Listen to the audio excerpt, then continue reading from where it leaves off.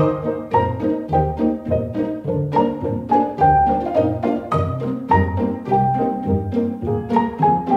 guys, my name is Marie and welcome to my Kawaii world. So recently I was walking around Hongdae and I came across a bunch of new vintage toy shops that I have not been to before. So I filmed a little bit inside and I hope you enjoy this quick tour. So when I first got to Seoul, I noticed this phenomenon of vintage toy shops. And these are shops that carried items from my childhood, like Care Bears and Cabbage Patch Kids and Popples. And I just loved going into these shops because it was just so nostalgic for me. It made me feel so happy. And I actually did a video on those shops, which I will link in the corner or at the end if you guys want to watch it. But when I went back to Hongdae recently, I noticed that there was this whole new wave of vintage toy shops that I had never seen before. And I think this caters to kids who were born in like the 90s or maybe the early 2000s. Jenny Rocket is one of those stores, and this store seems to carry every single Toy Story item out there. This store has a really nice collection of Toy Story stuff, and Toy Story was released in 1995, so I think that the kids who are in college nowadays probably find this store really nostalgic. So if you are a Toy Story buff, then you will absolutely love this shop. I mean, they even have the Bo Peep and vintage Barbie that appeared in the movie. But in addition to Toy Story merchandise, they also have a few other vintage items like Trolls and vintage Barbies. When I asked about purchasing some of the vintage items, they were actually not for sale. So the way that this store works is that it displays a lot of vintage merchandise, but the stuff that's for sale is stuff like this little shopping cart, and then they have newer versions of plush toys that they sell. For example, that blue Care Bear and these Ted dolls. I think the fun of coming into these toy stores is not coming in to actually purchase the vintage toys, but just to have a look around the store and sort of be transported back into your past. And then the items that are actually available for purchase are these little coin pouches and stamps and pens and keychains and just little trinkets like that you could probably find at the Dongdaemun beads market. But honestly, in Korea, who really has the space to put up all these shelves and display all of these vintage trinkets in their room? It's a lot more practical to be able to come here and just look around and be transported back to the past, and maybe buy a small trinket for yourself, like a Dumbo headband to use while you do your skincare routine, or a small keychain or pen that doesn't take up too much space in your house. My favorite thing in this store was the Care Bear merchandise, like this Care Bear keychain. I don't know if kids from the 90s were into Care Bears or not. If you were born in the 90s and you like Care Bears, leave a comment and let me know down below. Personally, I love coming to these little tiny stores that are just packed with knickknacks and little cute things, and I like to see what treasures I can find. I thought that these trolls were super adorable. I remember having one with pink hair when I was little.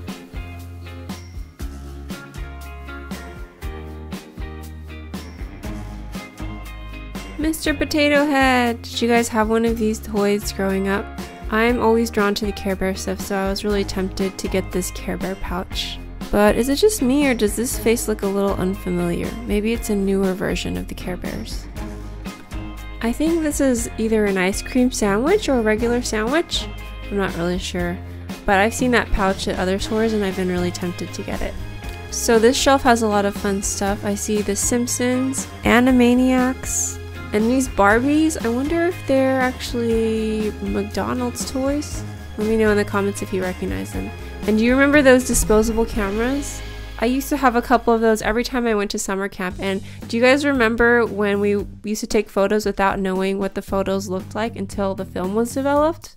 So the one thing that I really wanted from this store is that blue and purple chandelier. It's from a Japanese brand called Swimmer that has now gone out of business, but unfortunately it was not for sale.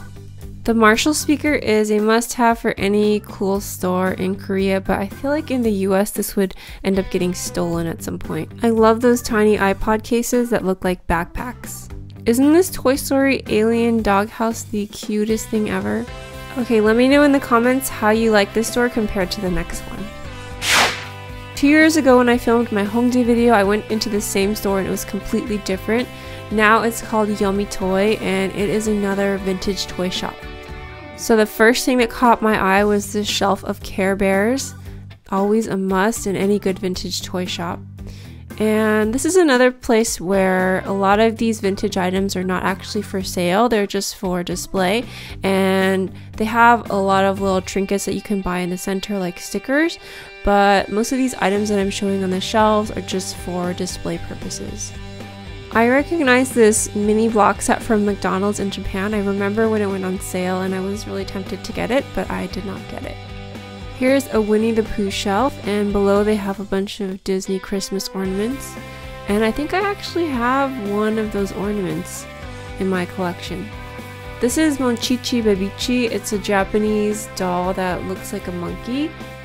This one, surrounded by the little pom-pom balls, is super cute. They also have a nice collection of Peko-chan merchandise, and if you like Asian candy, then you probably recognize this character from the Milky Candy, which is a chewy milk flavored caramel. They also have quite a nice collection of trolls.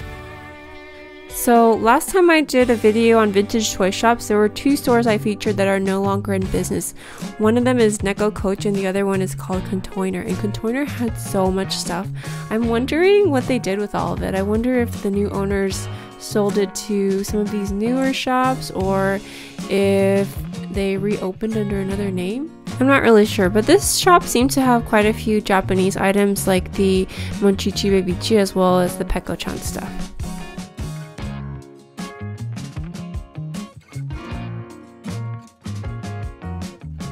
Beanie Babies, do you guys remember those? I love this little vignette here, especially that squarish television set playing Cinderella, the My Little Ponies. There was one vintage one and I think the rest were the newer version of the My Little Ponies. Cabbage Patch Kids, always a must-have for a cute vintage store. And now we're coming to the area of stuff that you can actually buy. I think most of those items that I showed were not for sale, but here's where you're going to find the keychains. This camera is really cute, and there's a couple of Sanrio items, washi tape, these miniature sunglasses. I'm not really sure what those are for. Are they for a doll? And there are a lot of stickers here. I think that these are vinyl stickers that you can put on your suitcase, and in Korea it's really trendy to have one of those big silver suitcases and then just cover your suitcase up with stickers. So there are a lot of cute nostalgic stickers here like Powerpuff Girls and Disney characters and other things. They also had a small basket of patches, which they call wrappin in Korea, and they had a pretty nice selection of pens. I thought that these paper clips were cute, but honestly, who buys paper clips? I mean, I would buy a box of them, but I don't think I would buy them a la carte.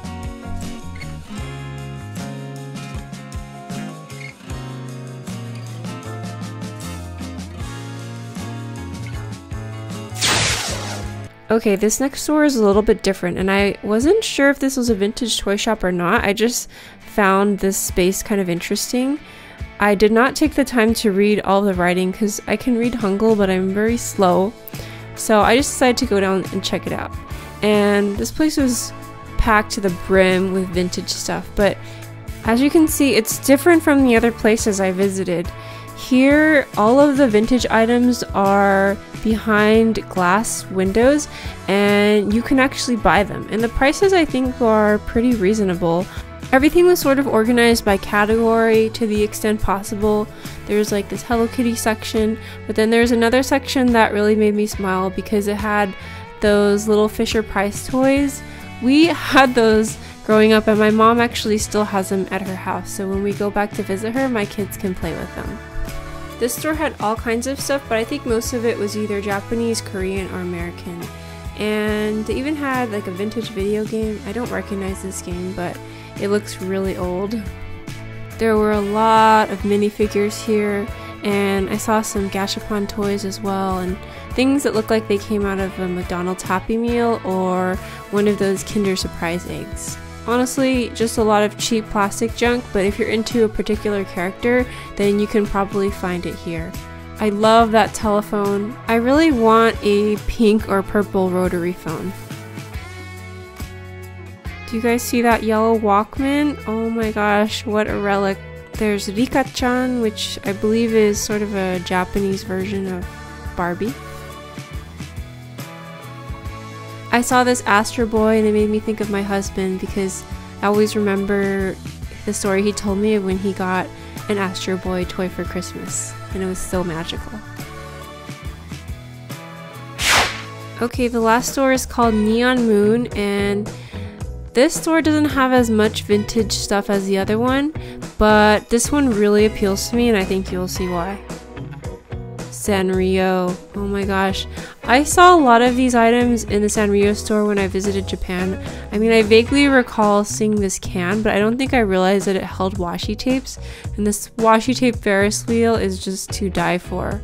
A lot of times I'll see things in these stores and then I'll make a mental note to myself to go check on eBay and see if I can find it. That's how I felt when I saw that Mickey Mouse viewfinder. Did you guys have one of those when you were little? This store is really small, but all the Sanrio items made me smile even though they were not vintage. Sanrio stuff can be hard to come by in Korea. I was really tempted to buy this purse in the shape of a can. I didn't buy any of the Sanrio items here though because I remember seeing a lot of them in Japan and I felt like they would be more expensive here. If you want to go shopping at Sanrio in Japan with me, then I do have a video on that which I will link for you. This store did have some lucky bags which I thought was really fun, and I really like that vintage UFO catcher even though it's not functional. This store seemed a little bit dark and dingy, but it was still fun to look through, and if you happen to pass by it, then I recommend stopping in. Check out this playlist if you like vintage toys, and check out this playlist if you want to see more videos about what to do when you come to Korea. I'll talk to you next time. Bye! Bye!